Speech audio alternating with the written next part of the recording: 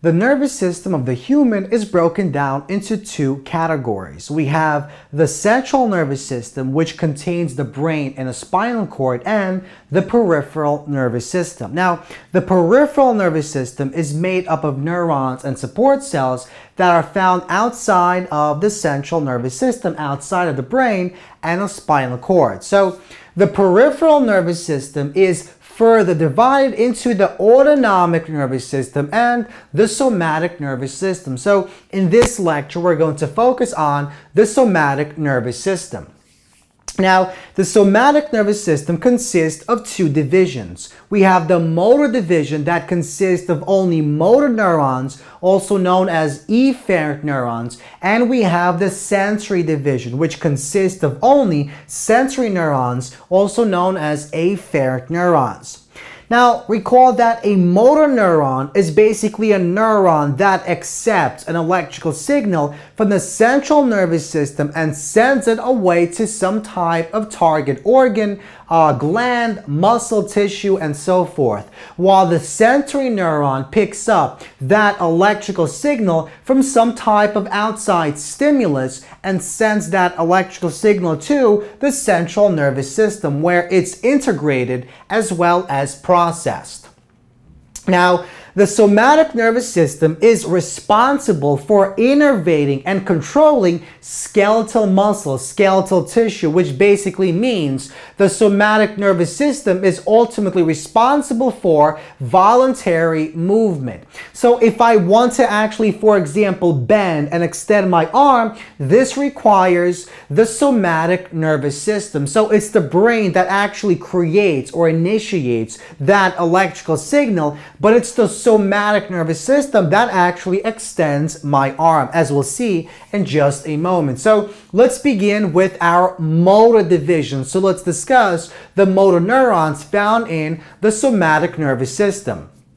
So, as I mentioned earlier, motor neurons are those neurons that accept our signals from the central nervous system, so the brain or the spinal cord, and send these signals to the target tissue, gland, organ, muscle, etc. In the case of the somatic nervous system, the target organ is always our skeletal muscle. So, in the somatic nervous system, the dendrites and the cell body of the motor neuron always originate in the spinal cord. So, let's take a cross-section of the spinal cord as shown in the following diagram. We have the white matter and we have the gray matter. So the cell body and the dendrites of the motor neuron in the somatic nervous system always begin within our spinal cord. So let's suppose I want to actually move my bicep. What happens is my brain initiates, creates that electrical signal in the form of an action potential. And that action potential travels and eventually ends up on the dendrites of our somatic motor neuron. And that dendrite picks up that signal, and once the signal is picked up by the dendrites, it sends it through the axon of our body, so the axon of the somatic motor neuron. Now notice the body of this neuron, the axon, not the body, the cell body is within the central nervous system, but notice our axon of the motor neuron is located entirely in the peripheral nervous system.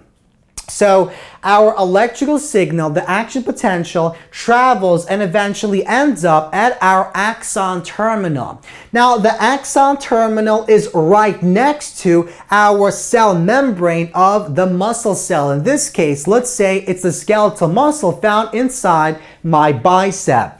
So if we zoom in on a synapse, this is basically our neuromuscular junction. It's the synapse between our neuron, the motor neuron, and our cell membrane of that muscle. So if we zoom in, we basically get the following picture.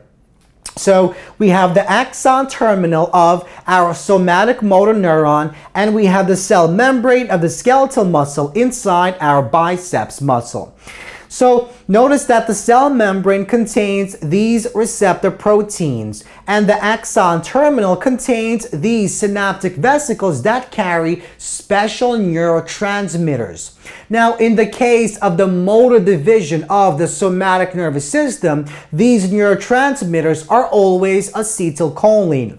So as the action potential travels and eventually ends up on the axon terminal, it basically causes the release of these synaptic vesicles, and that releases our acetylcholine. The acetylcholine eventually binds onto these receptor proteins that create an action potential, and that action potential ultimately causes the contraction of our biceps muscle. So in this way, it's the brain that generates that electrical signal, but it's the motor neuron of the somatic nervous system that actually causes that movement, that voluntary movement in the first place. Now, one more thing we have to notice about the motor neurons is when they actually leave, when they actually exit the spinal cord, they always exit from the front side, from the ventral side of our spinal cord. So if this is the back and this is the front, notice they always leave from the front side of our spinal cord. Now, one more thing we have to notice is we have a single axon leaving this spinal cord, and the axon eventually ends up exactly at our effector target. So our effector organ, in this case, our biceps tissue, the biceps muscle. So basically we have a single axon traveling all the way to the target tissue, the target muscle. Now, let's move on to our sensory neurons. So, sensory neurons are those neurons that connect to receptors. These receptors basically pick up stimuli, and this stimulus is transformed into an electrical signal by those sensory neurons of the somatic nervous system. So, these somatic sensory neurons then carry our electrical signal via a single axon, as in this case, and they carry that signal to the back side, which is our dorsal side of our spinal cord. So the motor neurons leave from the front side, the ventral side, but the sensory neurons pick up those signals and carry them through the back side into our spinal cord. The back side is the dorsal side. Now, one major difference between the sensory neurons and the motor neurons of our somatic system is the cell body of our motor neuron is found inside our spinal cord, but the cell body here is found close in the backside, so close to the backside of our spinal cord. So this region where we find the cell body of the sensory neuron is known as the dorsal or backside. So dorsal root ganglia, where ganglia simply means neurons outside of the spinal cord and the brain.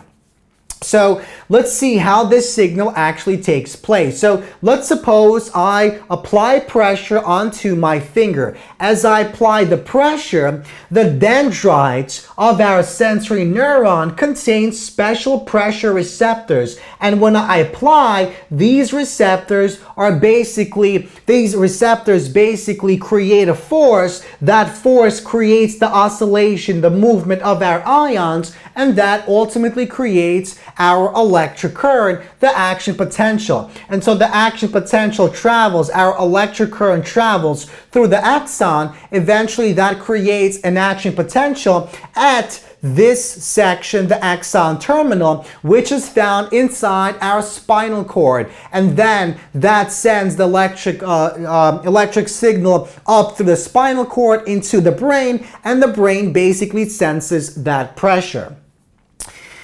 Now, sensory neurons and motor neurons, so these pathways that we discussed so far involve voluntary movement. So if I want to move my hand, if I want to extend it or bend it, this is basically a result of the somatic nervous system, the motor division and the sensory division. Now, we are in complete control of this voluntary motion, but the somatic nervous system doesn't only control voluntary movement of skeletal muscle, it also controls reflex arcs that we are not in control of. So, reflex arcs are basically those reflexes, those responses that we have no control over. So they simply take place and we cannot do anything about them. So the somatic nervous system is also responsible for reflex arcs. These are quick and automatic responses that cannot be controlled voluntarily, and they basically are a result of outside stimuli. So let's suppose I place my hand on a hot stove. So without even knowing, my hand will basically move away. Now, eventually, I'm going to feel that, but initially, I have no control over the fact that my hand will automatically move. And this is known as a reflex arc. And our somatic nervous system controls this reflex arc, and it involves both sensory and motor neurons. So we have two types of reflex arcs. We have monosynaptic and polysynaptic. So monosynaptic simply means we have a single synapse between our motor neuron and a sensory neuron. But polysynaptic means we have more than one synapse. So to see what we mean, let's take a look at these two diagrams. So in diagram 1, this is our spinal cord. So let's suppose my stimulus is that hot stove. So I place my hand on the hot stove. That stimulus is transformed into an electrical signal that is picked up by our sensory neuron of the somatic nervous system. It travels from the back side, the dorsal side of our spinal cord, and let's say it basically synapses first with an interneuron. If it synapses with an interneuron, that means we have one synapse here. Now, eventually, the interneuron, shown in brown, found inside the spinal cord, will synapse with our motor neuron of the somatic nervous system, and that electrical signal will basically travel back into my hand, and it will tell my hand to basically move that hand. So this is known as a polysynaptic reflex because it contains two synapses, so more than one synapse.